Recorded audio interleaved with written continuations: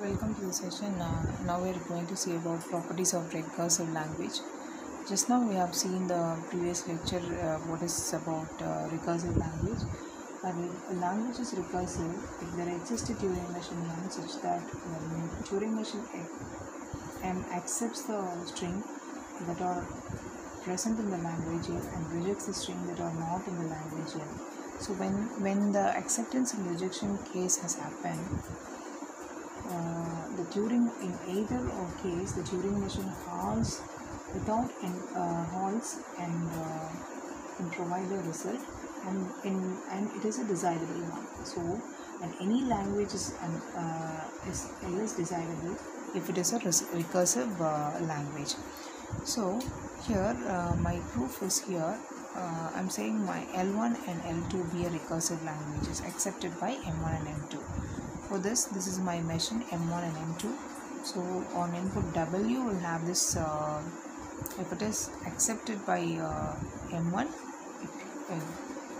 it gives you S, or else no. So similarly you will have this M2. So this is the separate thing. So when you go for this union of two recursive languages, L union L2, this is my machine called L union L2, which is known as M. For example, my machine M1 on input W, so if it is accept, obviously the result or the union of two recursive language, the result will be always S and it is accepted. So when the machine M1 rejects, automatically the M2 will start it, and this M2 will provide you either on input W, it provides you the result either S or no. So we'll have this construct M1 which first simulates M1. If M1 accepts, then M accepts. So when you have this, when you first simulate M1, if M1 accept, then obviously my whole machine will be accept because L1 union L2. So there is no checking of M2 machine. So if M1 rejects, for example my machine M1 rejects, then M simulates M2, my automatically machine M2 will be started and accepts if and only if machine 2 accepts. If it is not, obviously my result will be no. So M is guaranteed to halt with either S or no on all possible inputs. So in either or case the machine should halt on these two cases because it is a recursive. Thus the union of two recursive languages recursive. So next we will see this union of two recursively enumerable languages recursively enumerable. So here when you see this recursively enumerable, if the machine M1 accepts the input W, if the particular language's string is present in the particular language, it accepts S, or else it may not halt, and a continuous loop will be happening, right? So similarly my M2 is also the same. So when you separately having like this, when you use this union of two recursively enumerable languages recursively enumerable, L1 union L2 will have this machine. So given input W, it is given to both M1 and M2 simultaneously.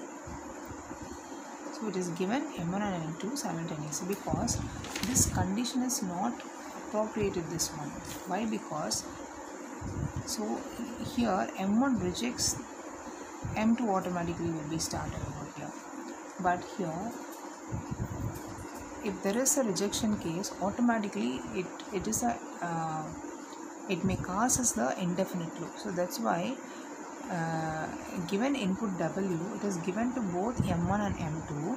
If W is accepted by either M1 or M2 or by both, the machine will accept with output as yes. If W is not accepted by M1 and not accepted by M2, the machine M will not be accepted.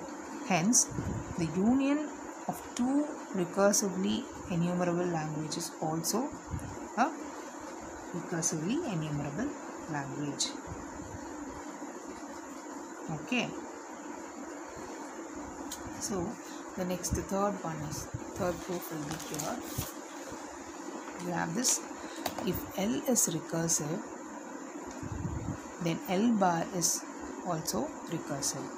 So it is also known as recursive languages are closed under complementation, or complement of a recursive language is recursive. So if you are giving an L is a recursive, then L bar is recursive.